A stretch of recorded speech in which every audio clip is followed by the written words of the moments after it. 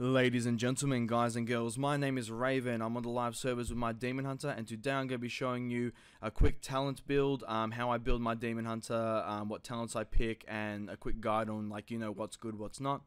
Just so for people who don't really know and they want a starting point, you can get a general sense of how to start building up your talents in order to get, like, maximum DPS, do a bit better and stuff. So I'm going to be starting off with the PVE build, and then from there I'm going to switch over to the PvP one because it varies quite a bit from PvE to PvP what you will be picking. So I'm going to cut to the first one, and hopefully this will give you guys a good starting block for those who are interested. Alright guys, so kicking it off with the PvE build.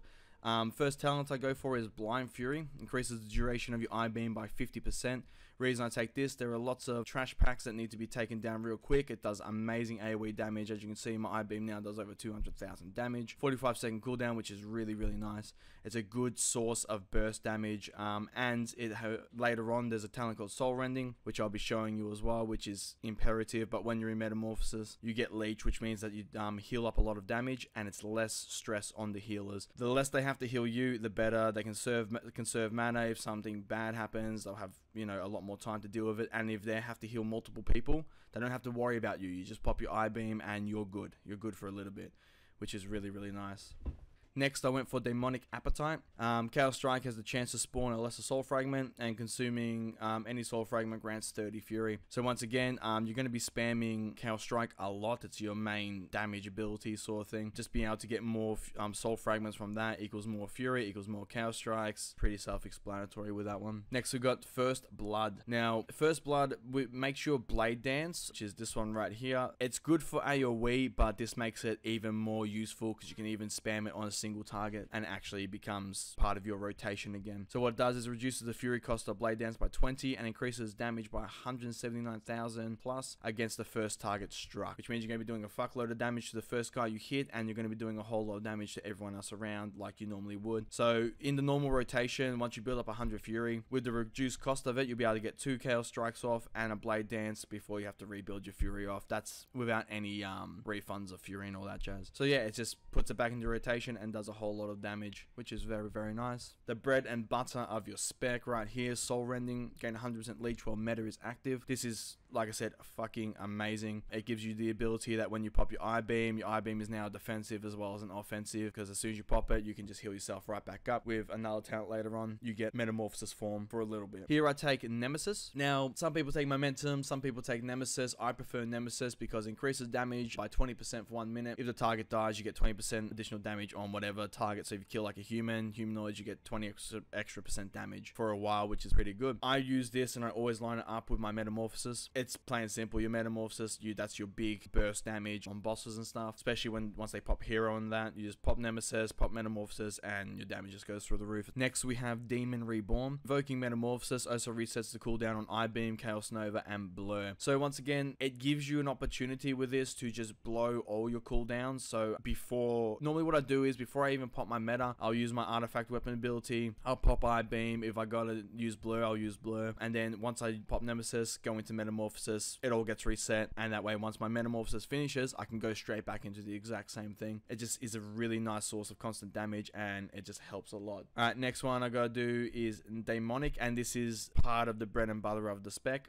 Eye Beam causes you to enter demon form for 5 seconds after it finishes dealing damage. So that, combined with Soul Rending, combined with Blind Fury, your Eye Beam's doing a fuckload more damage. You're getting healing from it. Like I said, you can use it as a defensive, and of course, as soon as you finish your Eye Beam, normally I'll build up 80 to 100 fury first, then I'll pop my Eye Beam. That way I can get 2 Chaos Strikes out, and they're the improved Chaos Strikes, so they do more damage. So that's really how that works. Yeah, so that's basically what I use for my PvE build. I do lots and lots of damage, and yeah, that's a good starting block for anyone who wants to go into it. It's not too micromanagey either, so you're not dashing all over the place and doing all this sort of stuff, because I've noticed there are a lot of mechanics that you need to save your dashes for to move away, and if you're using them to do damage, which is what the Foul Mastery spec and Momentum spec is all about, then you're just going to get yourself thumped by multiple abilities, especially mythics. So yeah, that's the PvE build. Moving on to the PvP build. Alright guys, so we're going to be moving on to the PvP build, and it's sort of the same from the normal talents, except we've changed up 2 of them. Still going for Blind Fury to get that extra damage from the I-Beam. Demonic Appetite once again to get that extra Chaos Strike. You can take Prepared here as well, and Fell Mastery if you like a more heavier zipping around build, but I like to save them for my escapes, because then again they are my only escapes. So what I do is I go Blind Fury, I go Demonic Appetite for the extra fury from the soul shards. First Blood I go for as well. You can go Bloodlet, which is very, very nice. If you want an extra button to press, you can go Fellblade, but I like First Blood or Bloodlet, whichever one you prefer. Soul Rending is always a must. The other 2, they're okay, but Soul Rending is really the only thing that keeps you fucking alive nowadays. Now here's where we get to the different part. I did take Nemesis for the PvE build, but I go for Fell Eruption. Impales the target for over 200,000 damage. 275,000 is very nice, and stuns them for 2 seconds. If they are immune to stuns permanently, it does 100% extra damage. That's a freaking lot of damage. It's only on a 35-second cooldown, so it just gives you an extra stun, and even if the stun isn't that long, it's only 2 seconds, it doesn't really matter because you're hitting for 275,000. And if they're immune to stuns, well, then you just hit them for 500,000. So I use it as a finisher as well as a stun, so it's very, very good. And you can do it every 35 seconds for Christ's sake, so it's kind of bonkers. Next, instead of Demon Reborn, we went with Unleash Fury. So this just removes the fury cost of your Chaos Nova and reduces cooldown by 33%. Yeah, more Chaos Novas, more stuns. It's a 5-second stun, which is very long. It does a little bit of damage, and the fact that it costs no fury and you can do it more often it's a godsend. We still went with Demonic as well. You can switch this out for Chaos Blades. Most people go for as well, but Chaos Blades works really, really well with another build. If you're going for like a Demon's Bite, Nemesis, and Chaos Blade build, it does work very, very well. But I prefer Demonic just for that extra healing from I-Beam once I use it. And considering I-Beam, remember, if you hit someone with Fell Eruption, which stuns them, and then you hit them with I-Beam, that's 500,000 damage right there. And then you also got to remember that you're in Demonic form afterwards for meta for a little bit. You're healing yourself up, and then you can pop out some improved Chaos Strikes and just fuck them up. So it's very good. Now, moving on to talents. For my honor talents, I haven't maxed this out yet because I've been working on the PvE mainly for this. But what we have is I normally go Gladiator's Medallion. You need it unless you're a human and you got fucking every man for himself. You kind of need this. Next, I normally go with Sparring. So physical melee attacks have a 20% chance to be blunted, dealing 50% reduced damage. That really helps a lot because as far as melee are concerned, they're all going to be jumping on you all the time and smacking you around. So the less damage you can take from that, the better. Now here's where you can sort of pick what you want to go. I normally go with Solitude because generally as a Demon Hunter, if you jump into a pack of people, unless you have your Metamorphosis up, you're just going to implode instantly and it's not going to be a good time for you. So this is really good for picking people out and picking your fights. You get a whole bunch of extra damage, extra attack speed, and you can just solo people, which is very nice. But if you are going to be the type of person who's going to be jumping into lots of packs of people, 2 or 3 people at once, then Glimpse is a no-brainer because you use your Vengeful Retreat, which slows them, does a bunch of damage, and you basically get Blur for 3 seconds. With Cover of Darkness, it's okay. That basically binds you to a single area, and as a Demon Hunter with the mobility you guys have, you don't want to be locked down to a single area. Now here I go for Reverse Magic. So we've got the anti sort of melee, you can say, with Sparring, and with Reverse Magic it basically dispels all harmful magic effects from you and nearby allies within 10 yards and sends them back to the original caster. Think about that for a second. If you got a Warlock who basically just dots you up for days, puts a massive unstable affliction on you, you just pop that and guess what, it's all on him now. Go eat a dick. It's quite nice. It's a 1 minute cooldown, so it's a 1 minute basically Cloak of Shadows for the Demon Hunter, which is very, very cool. So I always go for that. I have Leotharis, is pretty cool as well, but for more survivability, which is what you got the damage, so you don't need more, you kind of need survivability as a Demon Hunter, so I go for Reverse Magic. Next we have Awaken the Demon Within. I always go this. When you reach 50% health, you automatically gain meta for 6 seconds, and it can happen once every 1 minute. In addition, the duration of Metamorphosis will be refreshed up to a maximum of 6 seconds while or at below 20% health. Pretty insane. So you're going to be having meta a lot more often. Meta is your big cooldown, your big damage, your big healing, because remember you have soul rending over here. So when you're in meta, you kind of don't die unless we're talking like everyone stuns you, chain stuns, and just blows you up. This last tier depends purely on your play style. If you want like a sort of mini poly, you can go for Detainment, which basically means gives you an extra stun. You can basically lock people away. You can't do any damage to them while they're in the Detainment, but yeah, it's an extra, like a mini poly sort of thing. I always go for Rain from Above. If you watch any of my videos with the Demon Hunter, you've seen me use this before. So it's a 1 minute cooldown. You fly into the air, and while you're in the air like Illidan, going down, you cast your Foul Lance, and it does 100k damage plus per shot, and you can shoot about 8 to 10 of them before you hit the ground. You can also switch targets. I use this as both defensive as well as an offensive. So if I get jumped by 2 or 3 people. I jump into the air, I use it, and then they usually lose track of me unless they really, I've been training them all game and they fucking hate me. Usually they'll just forget about me and just focus someone in front of them. And meanwhile, while you're up there, you get a bird's eye view of who's down there, and you can pick who you want to target. So if you see someone low, hit them with 3 of those and they'll pretty much be dead, which is very, very nice. I always go that because, like I said before, Demon Hunters realistically only have 2 defensives. One only has a 20% chance to avoid all damage taken for 8 seconds with a 3-minute cooldown. It's not very reliable. And Blur, which is your main one, increases your dodge chance by 50%, whoop-de-fucking-do, and reduces all damage you take by 35%, which is nice, but it's not going to save your life. So just to have that extra avenue of getting out of damage, very, very nice.